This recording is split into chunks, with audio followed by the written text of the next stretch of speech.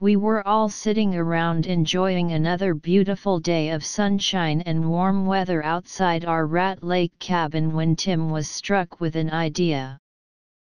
"Why don't we go for a boat ride this afternoon on Lake Baitabee?" he asked the general populace, which consisted of his fiancée Arlene, myself, his older sister, 2 little sisters, and our parents.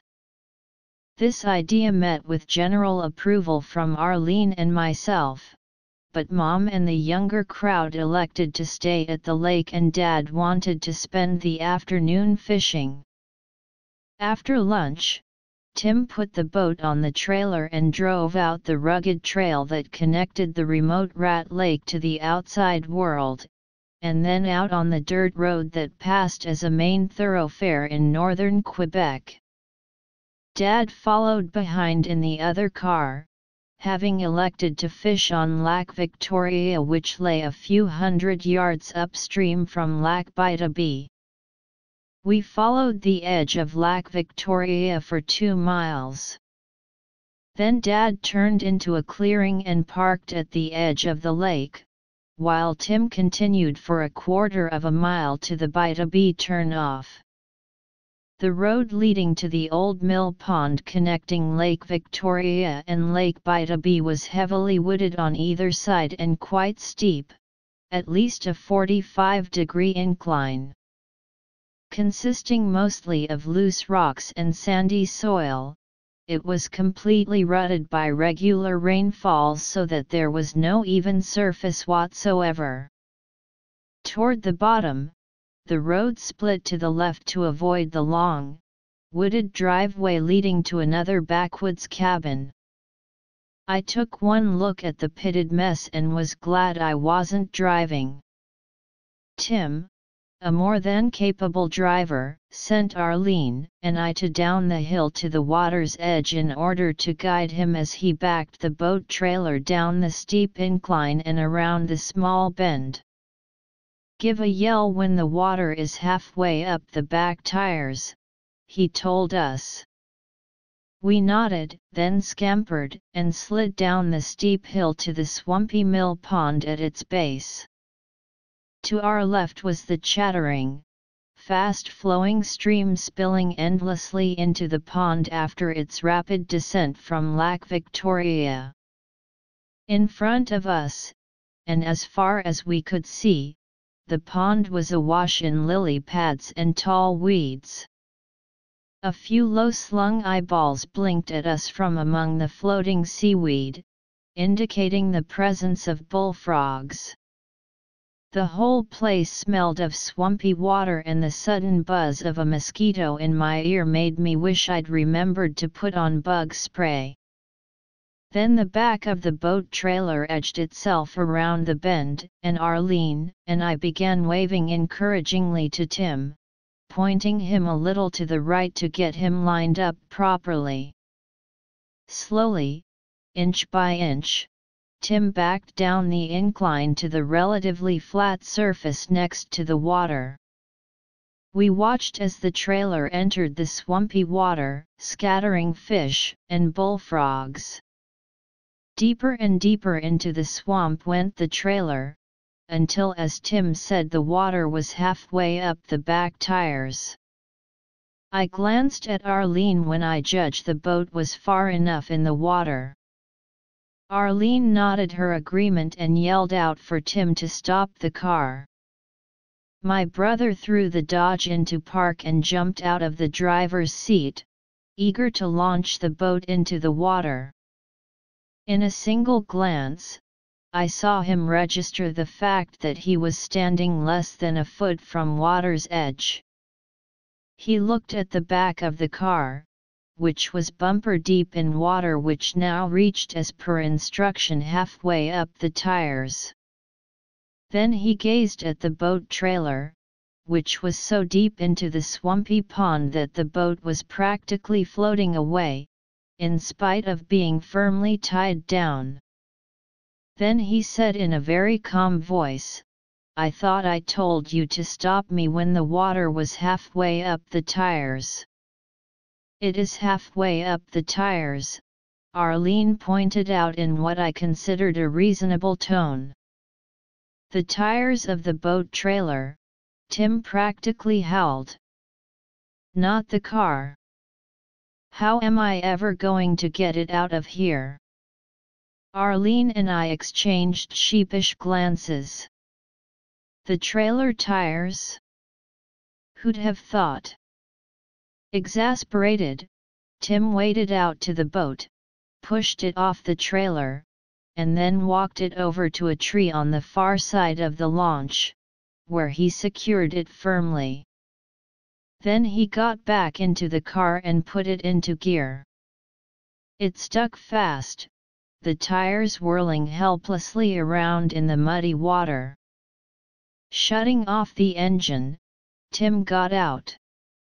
Maybe if we took the trailer off, it would help the situation, he said, in what I considered to be a much too calm manner. He was starting to scare me. After unhitching the trailer, he dragged it ashore and tucked it to the side of the boat launch area. Before he got back into the car, he explained in minute detail exactly what he wanted me and Arlene to do next, which was to push the back of the car while he tried to rock it out of the muddy water.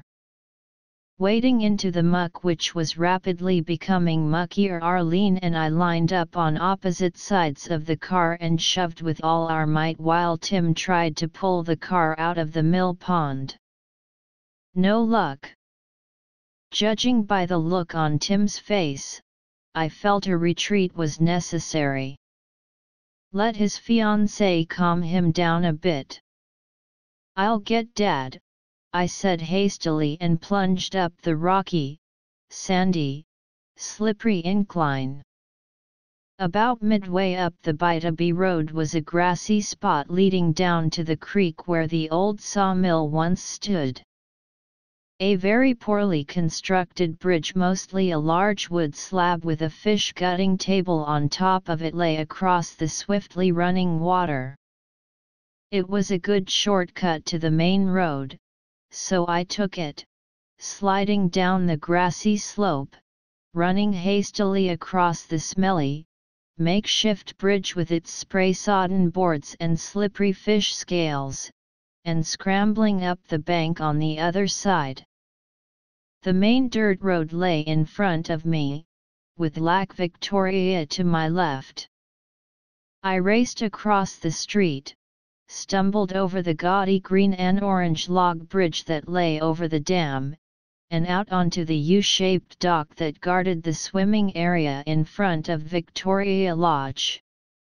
Dad was fishing at the center of the dock, and turned when he heard the racket I made as I raced across the bouncing boards to his side. "Dad, Dad! The car is stuck!" I yelled breathlessly, completely neglecting to tell him why it was stuck and whose fault it was. Dad blinked a few times as he took in my message, then reeled in his line, picked up his tackle, and followed me back out to the road. We took the slightly longer path this time, out to the Bitaby turnoff and then down the steep incline to where Tim and Arlene were still trying to extricate the car from the muddy water. Dad tried to rock the car out a few times with all three of us standing almost waist deep in the water, pushing from behind. Finally he gave up. The car was stuck fast. Instructing us to stay put, he went up the hill to his car and drove a mile up the road to the farmhouse of one of the local families whom we had met at the local church many years previously. Ronnie was out in the fields, but his wife obligingly walked my dad out to where he was mowing the hayfield atop his mighty trackers so he could explain the problem to her husband. Ronnie agreed to come down to the lake after he finished his work for the day. With fervent thanks to both, Dad returned to the mill pond to give us the message, and then went back to his fishing. With nothing to do for the next 2 hours, Tim took Arlene and I out in the boat. The fresh air and lovely lake scenery did much to cheer us, and the warm sun soon dried out wet clothes. We arrived back just a few minutes before the steady, loud rumbling sound indicated the approach of a farm tractor. We climbed up the steep hill to meet Ronnie, and Dad left off fishing to join us. Ronnie parked the tractor at the top and walked down to assess the problem. Then he backed the tractor down the hill, chained the front bumper of the Dodge to the tractor, and asked Dad to put the car into gear to assist the tractor as it pulled the stricken vehicle out of the water. Ever ready to be helpful, Dad jumped into the driver's seat and put the car into reverse as the tractor began moving up the steep incline toward the main road. Tim gave a yell when he saw the wheels of the Dodge spinning backward, but Dad didn't hear him over the noise of the tractor. Shaking his head in disbelief, and, I am sure, thinking, am I really related to these people? Tim moved over to stand with Arlene and I as we watched the reversing car and the tractor strain back and forth for a moment in a bizarre tug-of-war. But the Dodge was no match for the huge tractor. Inch by miserable inch, the car, in spite of my father's best efforts, slowly crept out of the hole it was digging for itself in the mill pond and back up onto solid ground. Taking no chances with this sorry lot, Ronnie pulled the car all the way up the incline until it was safe and sound on even ground, taking a moment to wave apologetically to the neighbors who were waiting further down the road for us to stop blocking the entrance to their driveway. It was only when we'd thanked our friend and sent him on his way that the four of us realized that the boat and the boat trailer were still down by the water. Needless to say, it was Dad and Tim who carefully took the car back down the slope to successfully retrieve them. It has been many years since this incident took place, but I have noticed that Tim still doesn't ask me to help him direct the boat trailer into the water. I wonder why?